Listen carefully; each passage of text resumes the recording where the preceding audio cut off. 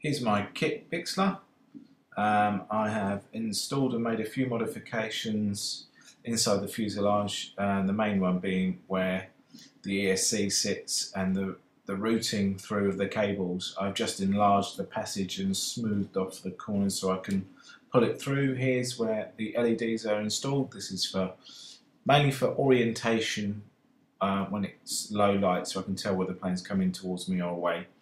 And here is my multiplex connector, which connects the wing servos for both ailerons and flaps.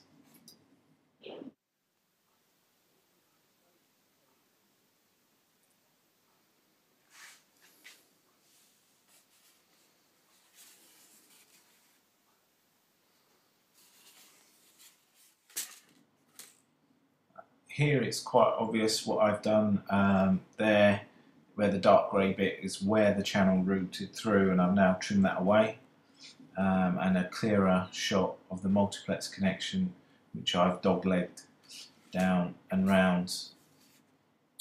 So this makes a very neat connection, just a simple plug.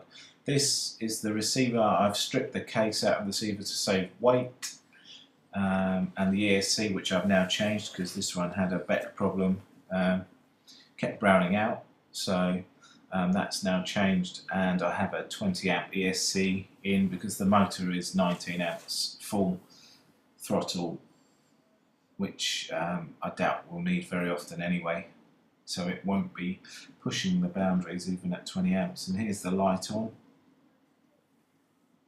There's a simple JST connection coming from the power.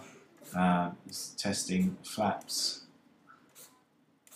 position 1, position 2, and the ailerons, elevator and rudder.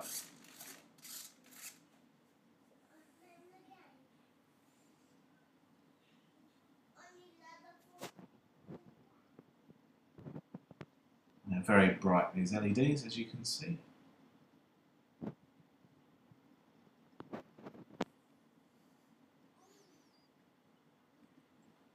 Okay, so all up weight is 950 grams, and this includes some nose weight. About 60 grams of nose weight has gone in, which I've wrapped around the battery to get it to balance at the C of G, which is exactly 70 millimeters, right on the spar, as you'd expect on a straight chord wing like this. Nothing complicated. Basically just the thickest part of the wing is where your maximum lift is going to come from. And it, as you can see, it balances perfectly there with that amount of weight and a 3-cell 2400 milliamp battery in the nose.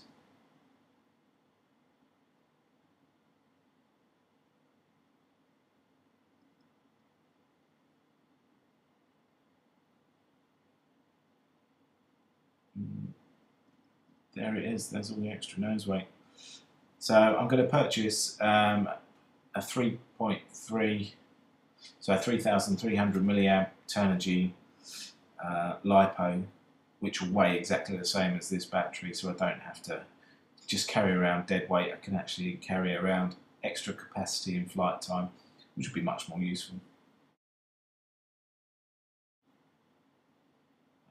This extra weight, I think, partially has come from, obviously, because I've installed the CNC Small Parts motor mount, so I can change out the motor and use a lower KV motor.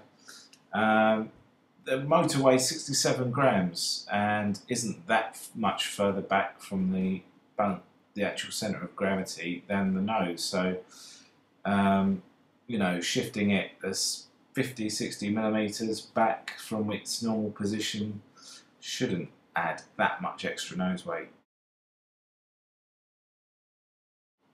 But whatever's causing it, that's what's needed, so that's what I've done, and it seems to balance exactly as it should. So there's another view of all that extra weight, which seems just painful. But we still have a 1-to-1 thrust ratio, as this motor on an 8x6 prop 3-cell produces 950 grams of thrust. So we're pretty much more than enough power to push this plane along. I reckon it will cruise along at third to half throttle, no problem whatsoever. So I'm not too concerned.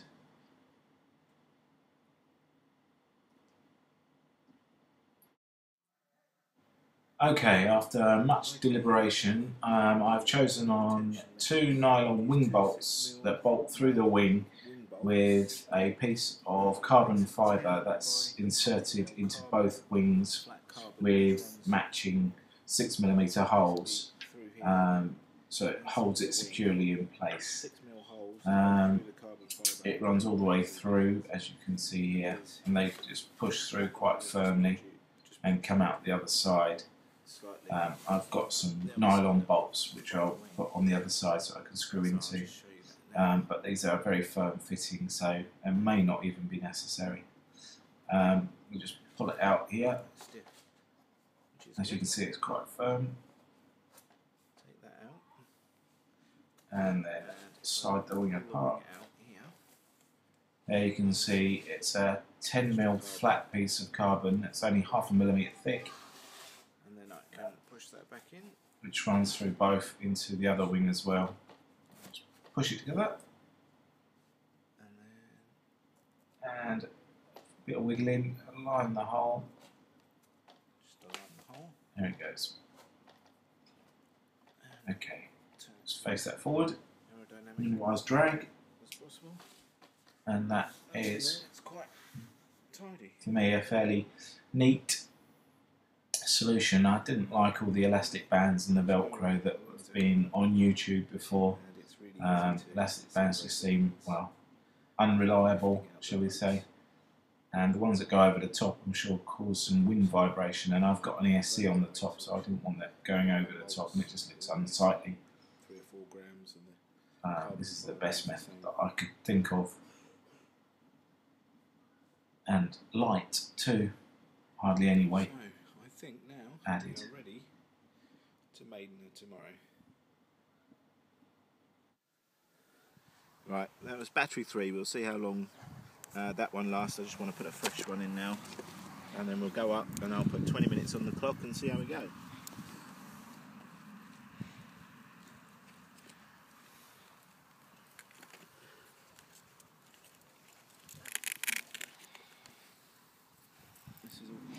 This is all the nose weight, 60 grams. This weighs 200 grams, a 2400 milliamp battery, just to get it to 70 millimeters for the C of G to balance, but it seems to work really well.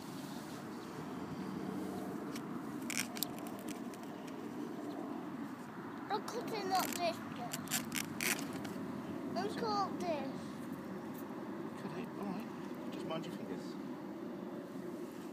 So we can cut it into it. Yeah?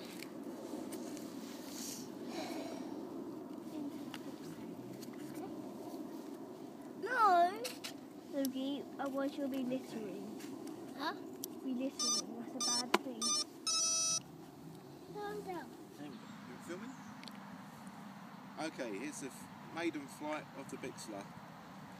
Centre of gravity is set to 70mm from the leading edge. Let's see. It's a perfect calm day.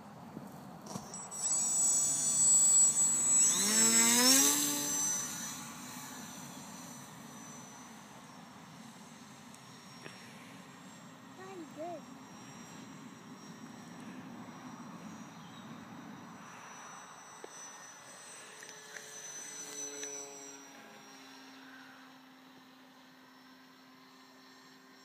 Got half throttle and as stable as you like. Yeah, very stable.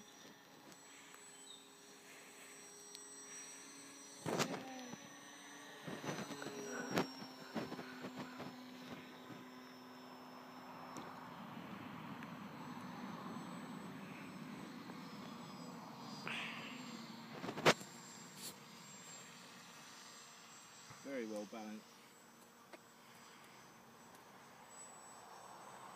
Yeah, beautiful.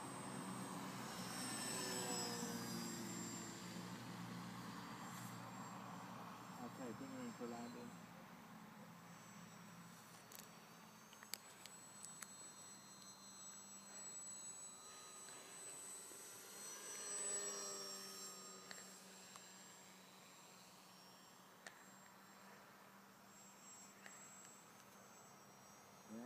closer.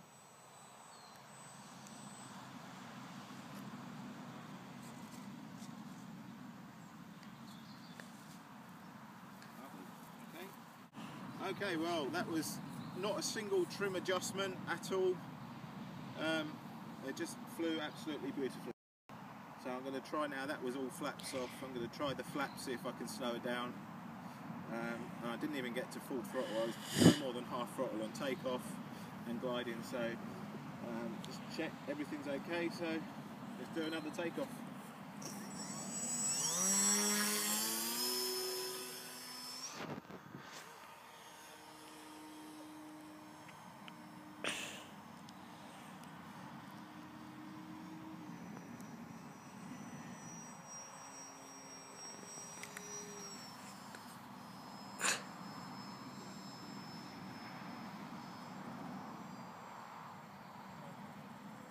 Okay, let's try the flaps.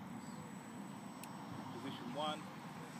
Whoa, yeah, they had lots of lift to climb. Position 2.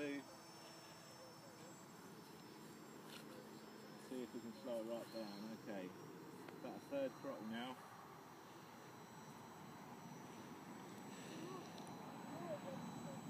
Just floating, almost hands off.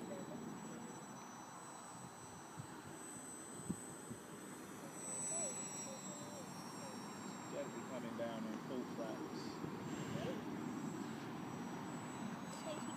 No elevator adjustment, I've got it mixed a bit.